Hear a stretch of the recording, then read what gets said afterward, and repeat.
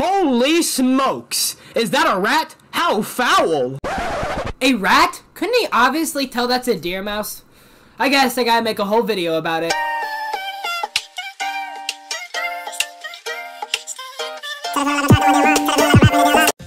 The deer mice is the name of a petite but very impactful species. The deer mice is also known as the Peromyscus manicalis. They are named deer mice due to the fact that the species itself consists of mice that are fur similar to deer.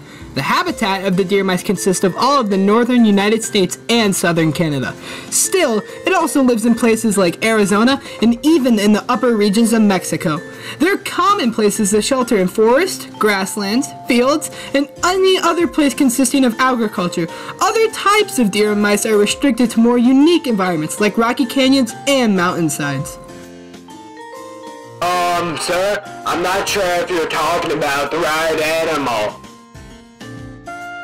Okay, but on a serious note, Google shows incorrect images of deer mouse. Most images show the wonderful and amazing deer mouse. However, some show the horrid mouse deer. And if you scroll down, house mouse. This is because these species of animals are very easy to mix up. So how is the deer mouse different?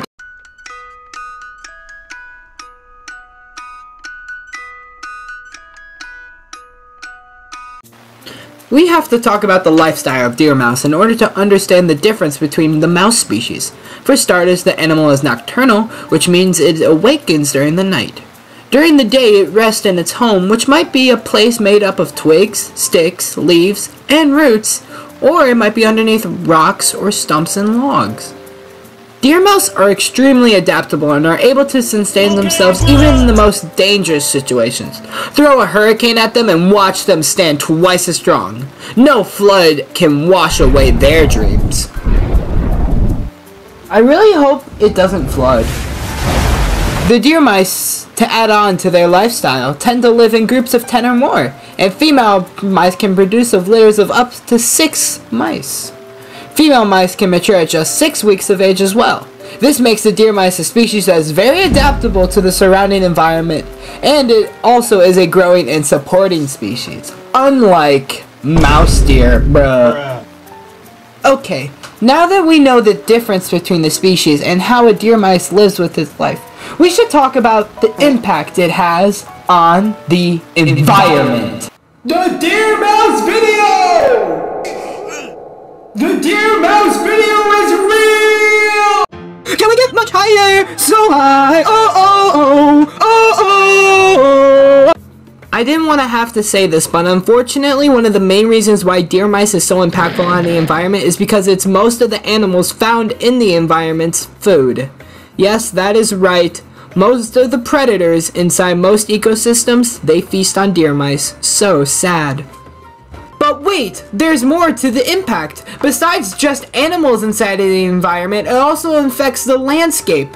For example, if just one mouse grabs a rock from the river, it might seem small, but imagine thousands of mice along the same river stream taking rocks along the lines. This is what gives the environmental landscape impact of deer mouse. With these types of actions, these mice might affect well-known geographic locations like the Rocky Mountains and the Great Lakes. Their immense population and size, with the constant hustle of the mice, are what makes it so impactful.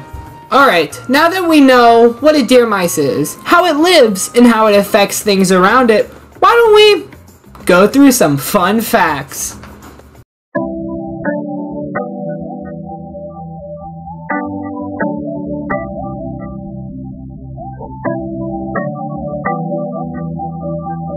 A deer mouse size ranges between 1 and 2 inches of height. They are known to be 3 to 4 inches long, if we exclude their tail. They can have tails of variable lengths. Deer mice are also the same size as a sparrow. A deer mouse can run at the speed of 2.9 miles per hour. Its speed is similar to other rodents. A deer mouse baby is called a pup. A pet deer mouse is a very good idea, as they are very low maintenance and have good behavior. You can feed them whatever food is available in the household. Before taking a deer mouse as a pet, make sure they are not hosts or carriers of any viruses or pests. Well, that was our video about Deer Mouse. I hope you enjoyed, and roll the credits before it hits 5 minutes, please!